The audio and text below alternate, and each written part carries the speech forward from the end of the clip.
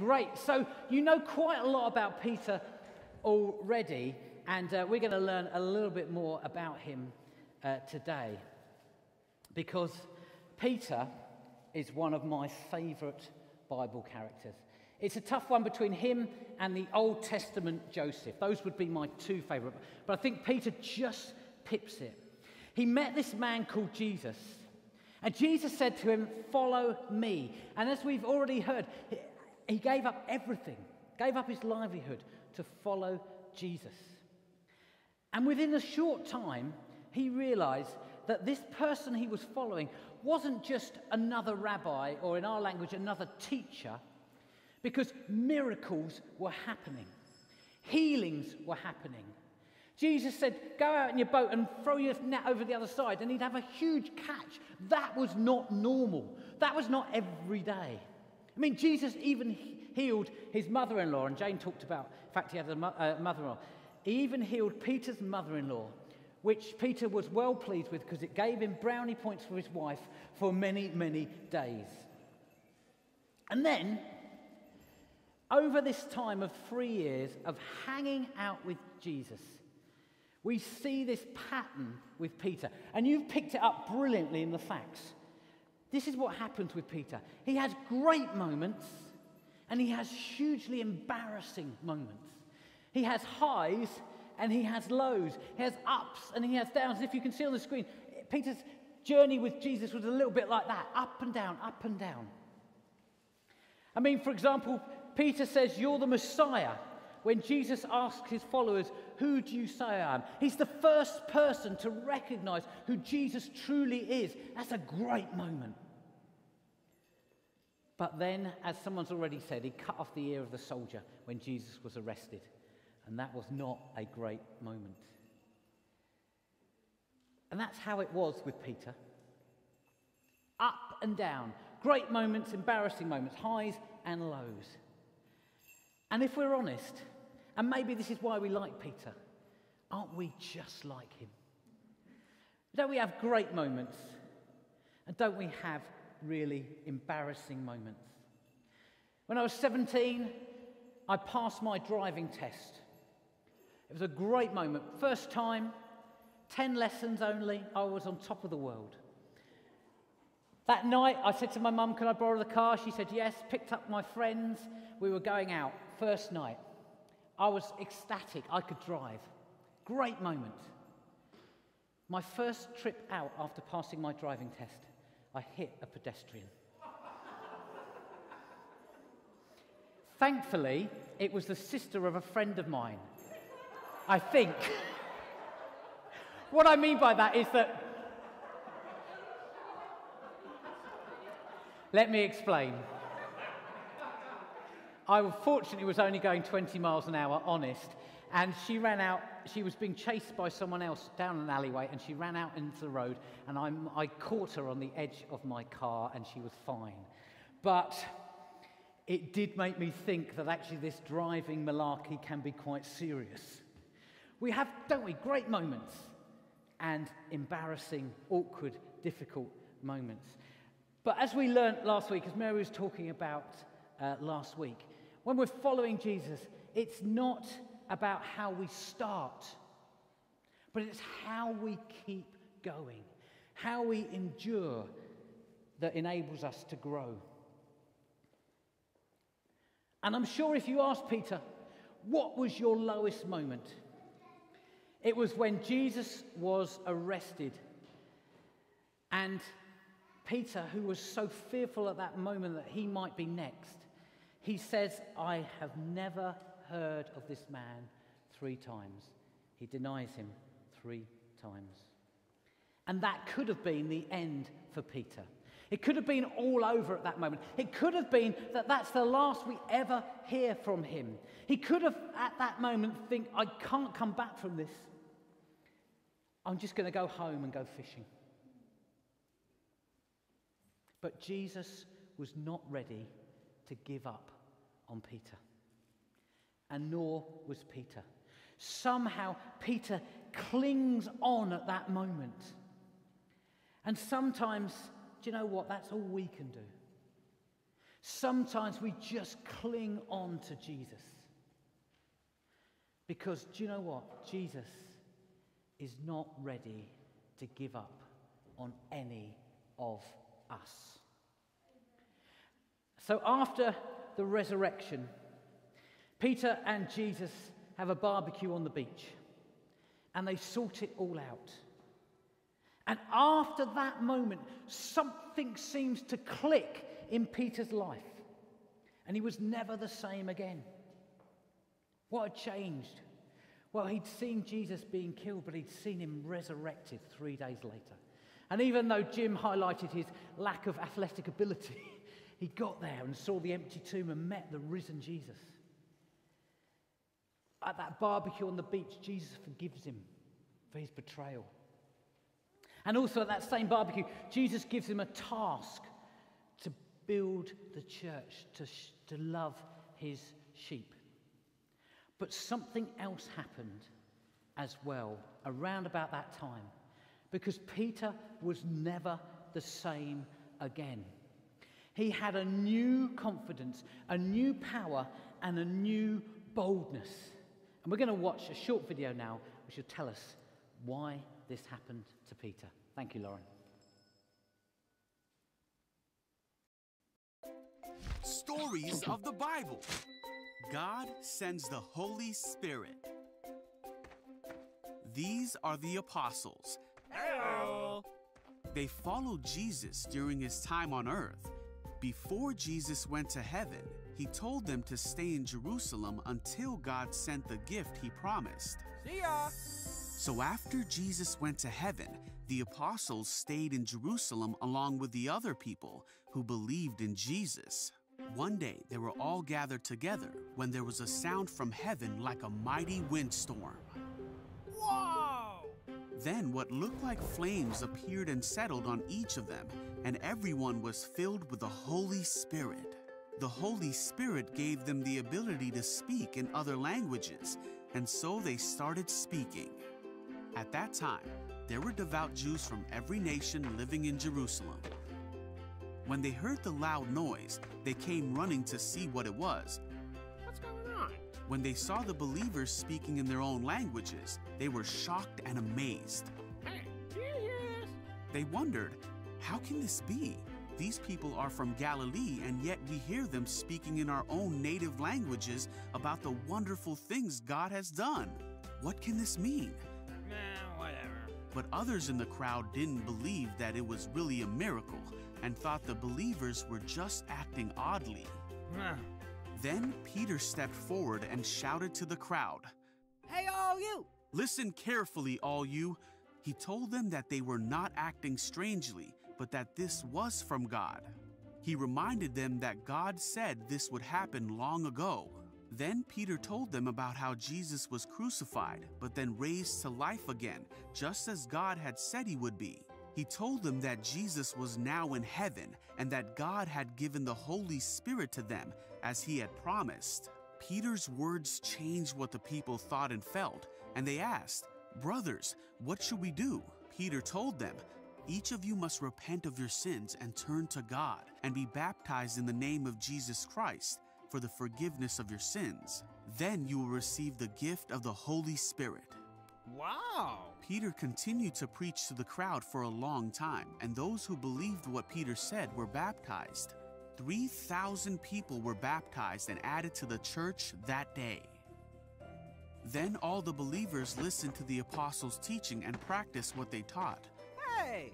They met together in fellowship, shared meals, and prayed together. They were amazed as the apostles performed many miraculous signs and wonders.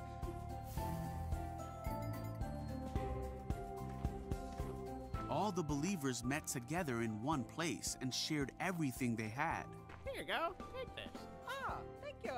They helped those in need, Here, that's for you. Thank you. worshiped together at the temple every day, met in homes for the Lord's Supper, and shared their meals with great joy, all while praising God and enjoying each other. And each day, God added to their fellowship those who were being saved. Now, that's one of the problems, isn't it, with our lives, is that we can be really we can feel really confident. We can be going along really well, but then suddenly the circumstances change and suddenly we feel less confident. And what we want to talk about today is the fact that Peter was confident whatever happened. Later on, he was arrested and he still remained confident because something had happened, and we're going to learn all about that. Now, we looked at the video there and we had the story of Pentecost, and we see that the Holy Spirit is described as a rushing wind, and wind gives things power. It's a little bit like this pinwheel. And hopefully, kids, you've all got yours in your packs. And what I'd like you to do over the next few minutes is to make yours up. Now, this is one that I made yesterday. And if I can make it, because my craft skills are minimal, then you can definitely make it. Okay, so all you need to do is take the yellow, whatever that, scraper, and you can scrape off the black and it brings the colours underneath, and then you just put that on top of there, and then you fold it in like that and do that. It's dead simple. And the most amazing thing is, because we're going to use these in a little while, is that, hopefully, it works. Thank you very much. It's the best craft thing I've ever done in my whole life. I'm very proud of it. It will be in our front room for the rest of our lives. So I'd like you to make that while I'm talking for a little while.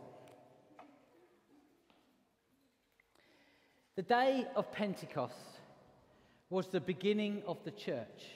Before Pentecost, the disciples were kind of in limbo. Their friend and Messiah, Jesus, had left them to go to work from home, and now they were waiting in the upper room, not sure what to do next.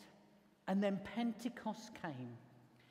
And the disciples were gathered together, praying and worshipping God. And suddenly the Holy Spirit descended upon them. And they were transformed in that moment. They began speaking in other languages and praising God. They suddenly understood why Jesus had died and risen again. The Holy Spirit had taught them in that instant what Jesus had been trying to show them over the last 3 years. And they poured out into the streets and preached to thousands of people who had come to see what was going on.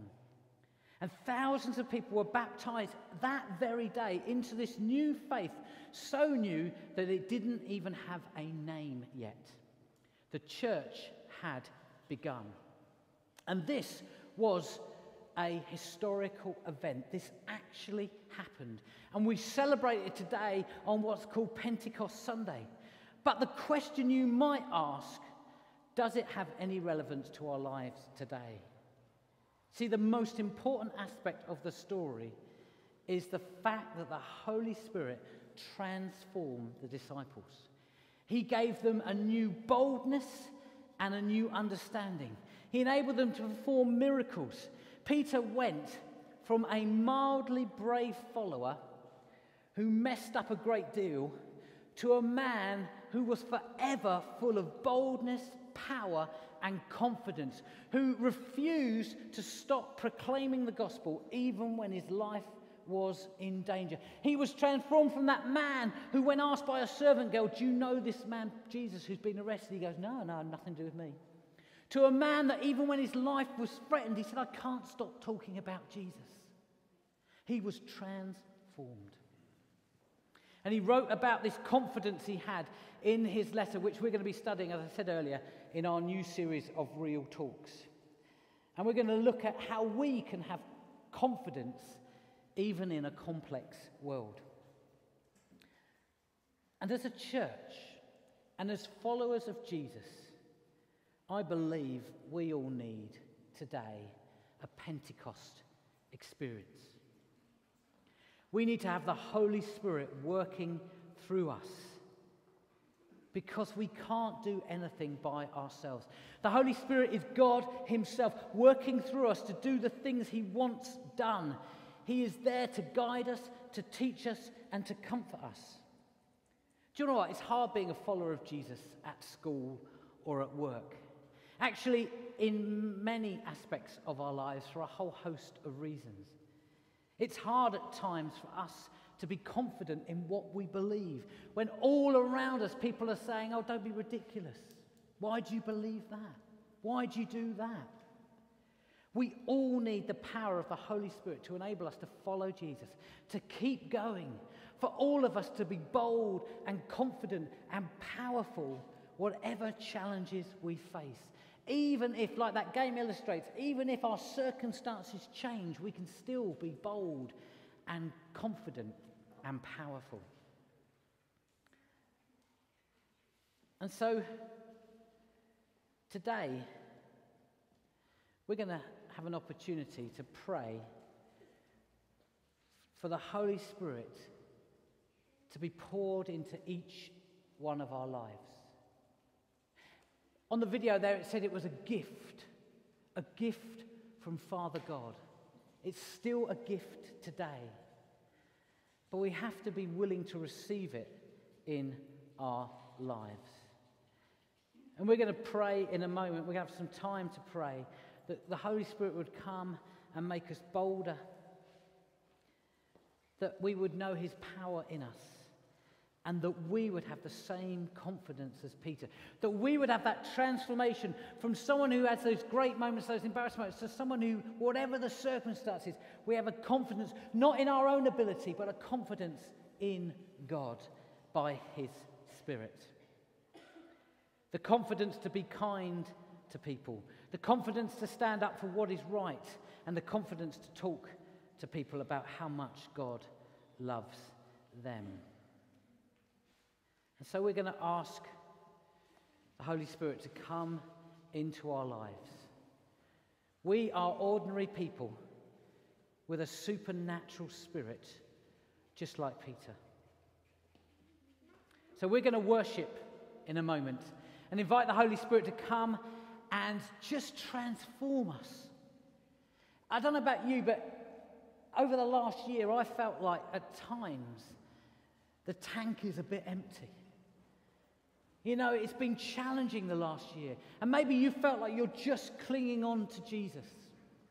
Well, today, on this Pentecost Sunday, I believe that Jesus wants to come by his Spirit and fill us afresh and gift us with the confidence and the boldness and the power and the comfort that Peter had experienced. And so, we've got elders here that are willing to pray for you this morning, but you don't need them. Because we carry the Holy Spirit in us, those of us who know and love Jesus. And so I invite you, children, I invite you to pray for your parents and just simply pray for them that the Holy Spirit would come upon your mum and your dad, or your granddad or your grandma. I invite you, husbands and wives, to pray for one another. I invite you, parents, to pray for your children or your grandchildren. I invite you to pray for one another. And the great thing is, we're allowed to hug, so we can lay on hands today, if you wish. And please ask if the person is comfortable with that. So we're just going to continue worshipping, and then we've got different things around the room. So over here, we have bubbles, and we're going to invite you to stand on those steps, and they're going to lift the ring up, and there's going to be a huge bubble, we pray, hopefully, that's going to cover you. Because one of the things the Spirit does is infill us. It fills us. And that's not just for kids, that's for adults or anyone. So you can go over there, and Andrea and Jodie are going to do that, but go with others. And as the bubbles are lifted up over your head, or maybe over your knees, depending on how successful we are at that, we're going to pray that God's Spirit would come. Over on the sofas at the back are these hearts. And one of the things that the Holy Spirit is he's a comforter. And you may just need to have a big hug with the Holy Spirit. And so I invite you to go to the back, and there's some spray there, so you can spray it. Although it's got the Holy Spirit in it, so that's the best disinfectant in the world. But you can go at the back there, spray it, and then just hug it. And then people will be praying for you that you would know God's comfort this morning. And then finally, children, bring your pinwheels.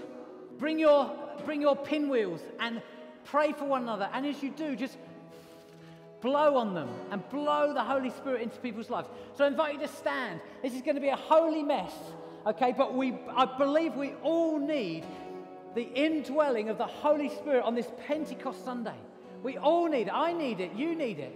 And so we're going to do that now and just ask people to pray for you or pray for one another where you are this morning as we continue worshiping. Let's pray.